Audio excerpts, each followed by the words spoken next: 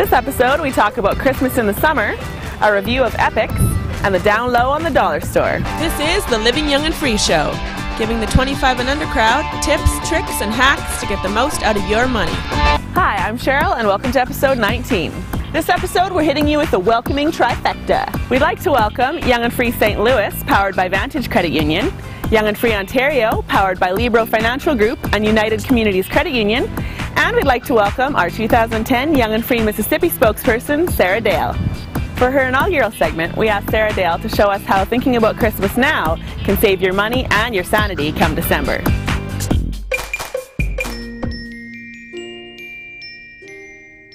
I know what you're thinking. It is way too hot and way too early to even be thinking about Christmas. After all, Christmas 'tis the season to be broke, stressed, rushed.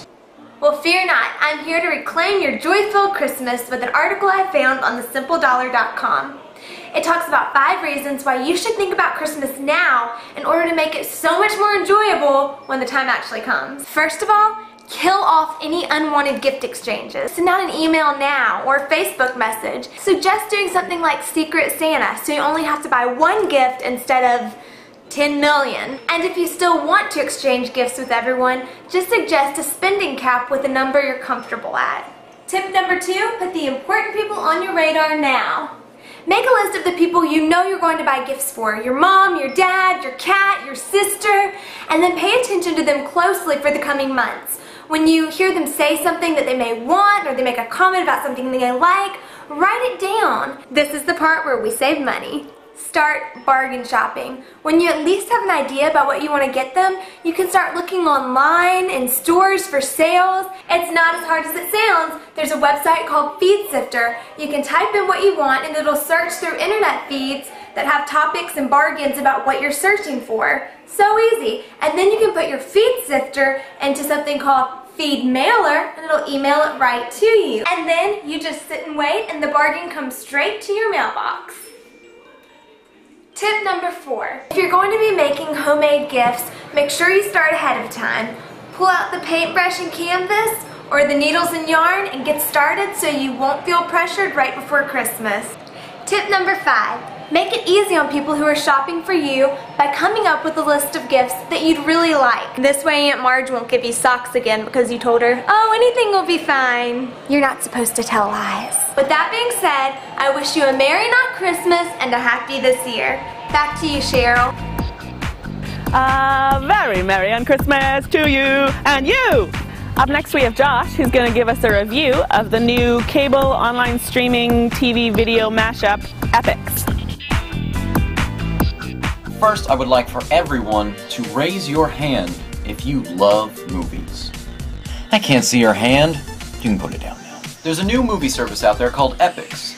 It's got a really cool concept behind it.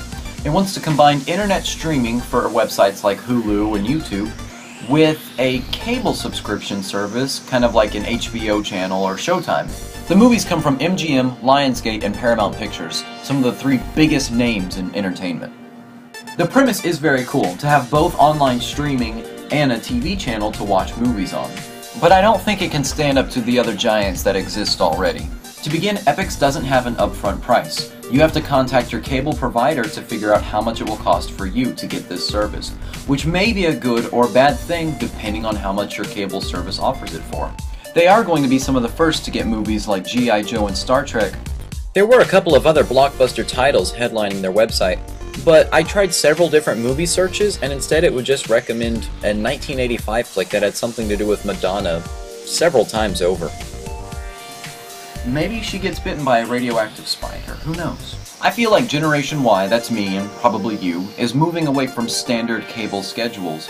You know, we have TiVo and DVRs to skip ahead of that, and for those who have given up on cable altogether, we watch our movies and TV online.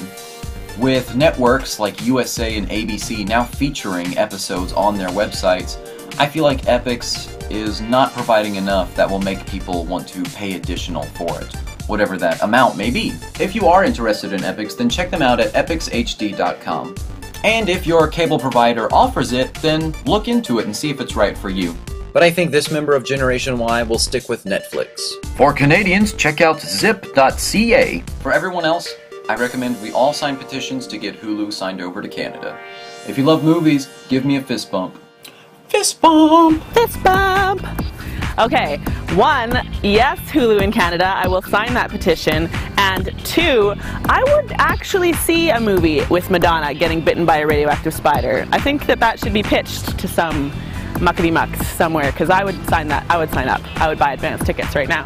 Last up, we have Alex, who's going to give us the down low on the dollar store, with when to go cheap and when not to cheap out. Thanks, Cheryl. Alex Oliver here with Young and Free Tennessee. We are at the Dollar Tree in Knoxville, Tennessee, and we're about to go inside and tell you what's worth saving some dollars on and what is worth the money, what you don't need to spend the dollar on, and actually spend a few extra dollars so you're not wasting more money in the long run. So follow me. We're going to go pick through a few items and see what you can save money on. Candy. That's one thing that you definitely should save a few dollars on. You're going to find the same brands and the same quality at the dollar store. Really, people, there's not that much difference in a Starbucks coffee mug and a Dollar Tree coffee mug. These are the same quality name brand Rubbermaid that you'll find at, any other big name brand store. Well, Cheryl, we just got kicked out of the Dollar Tree. So this is the look of sadness.